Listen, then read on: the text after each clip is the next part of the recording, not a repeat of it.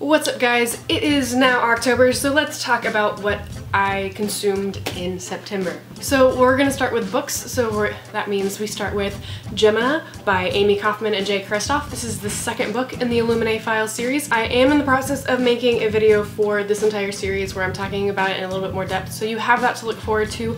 Should be out next week.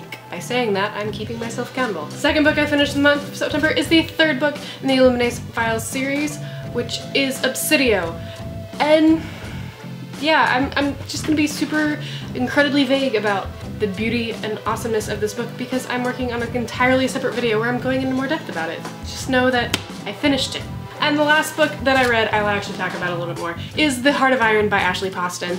The simplest way to explain this, and it was the way that I understood it, and I think I actually heard this straight from the author herself, it's the story of Anastasia in space. So this is a sci-fi young adult novel and apparently it's getting a sequel. We will not have unanswered questions, but yeah, like it's the story of Anastasia set in space and it's beautiful.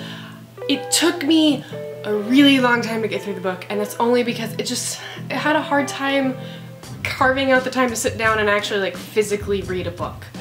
It's so much easier for me right now to listen to books on my way to work, and sitting and like actually reading a book is hard.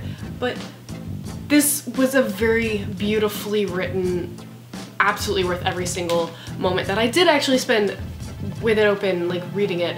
It is a multi-narrative, so there are 4 different narrators. So we do get the perspective of Anastasia, which is not necessarily her name in this novel. It's not like the beautiful animated story that we all know and love. It's similar yet different, and it took a while for me to reach to the point where we finally were introduced to Dimitri. I had my hunches as to who Dimitri was in this novel, and I'm not going to tell you who Dimitri is in this novel because you should just go read it yourself specifically if you enjoy sci-fi novels. And then if you enjoy the story of Anastasia. I do enjoy the story of Anastasia, and that was the whole reason why I picked up the novel.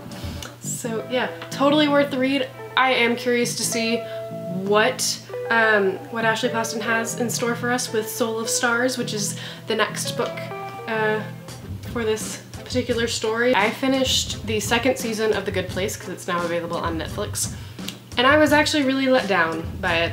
I really enjoyed the first season, thought it was funny.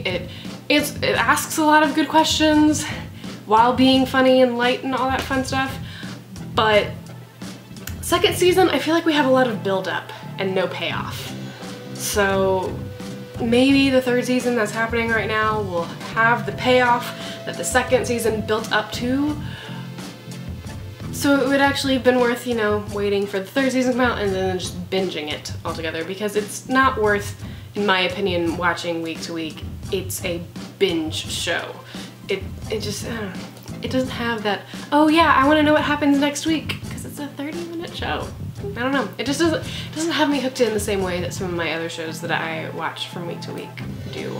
And then to wrap all of this up for movies, I saw Life Itself, which is written and directed by Dan Fogelman, who is the writer and director of This Is Us. So basically, if you enjoy This Is Us, I think you will enjoy Life Itself. It's a very similar structure of how the story is told, but everything is just, it's different, I think.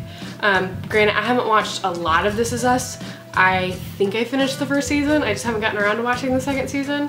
What I have seen of This Is Us, I have enjoyed, and I did thoroughly enjoy Life Itself.